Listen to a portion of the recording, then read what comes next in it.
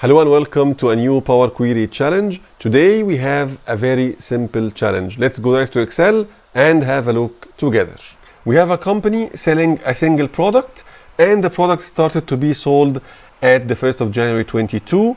The price at that time was only 500. 15th of March, the price updated to 515 and another update at 15th of April to reach 520. The only requirement is to use Power Query to split the date column into two columns. As per the table extracted from Power Query, split it into start date and end date. If you check the first line, the start date of the first price is 1st of January, ends 14th of March. And then we have a new price at 15th of March, ends 14th of April. And then we have another new price in 15th of April, ends 18th of November. And 18th of November is nothing but today's date. Why? Because we don't have any updates between 15th of April and today.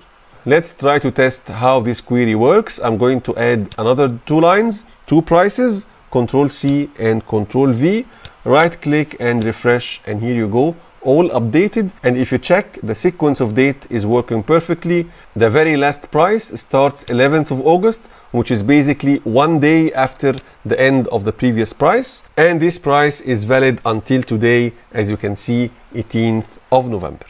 The challenge looks simple, however, it requires you to use some of the date functions. You need to add and subtract some days from the date, and also you may need to use the try and the otherwise that we spoke about a few days ago. If you find the solution or even part of the solution, please share it with me on the email that's going to appear on the screen right now, and also use the same description on the screen as well. Waiting for your replies. Best of luck and see you and bye.